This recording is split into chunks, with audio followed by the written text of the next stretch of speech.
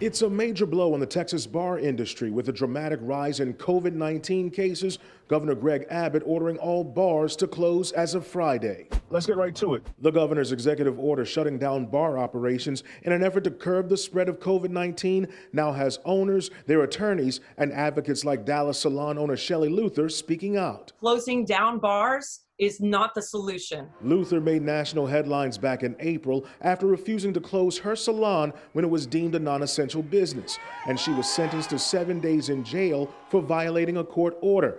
Governor Abbott and other state officials rushed to Luther's aid back then. Here's the thing.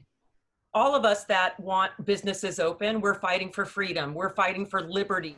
Luther says she's now speaking with hundreds of bar owners and small businesses across Texas, among them the owners of Harris's House of Heroes. The state recently suspended its permit for allegedly violating COVID-19 reopening requirements. Why is the governor closing bars?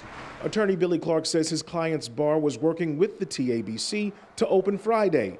The governor's order was a surprise. What makes a bar that serves 51% alcohol any difference from a restaurant that does 50%? There's really no difference. Luther says bar owners are telling her they're willing to do whatever is needed to fight back against Abbott's order. First, I can empathize with the frustration. Luther says even if it means peacefully protesting and opening their businesses. Does it sound like the governor's backtracking on some of the same rationale that we heard when he came to bat for you? Absolutely. I think he's totally backtracking. If he is saying that he didn't believe that I should be shut down or I should be penalized or go to jail, then why is it okay to penalize these small business owners that are bar owners as well? In Dallas, I'm Damon Fernandez.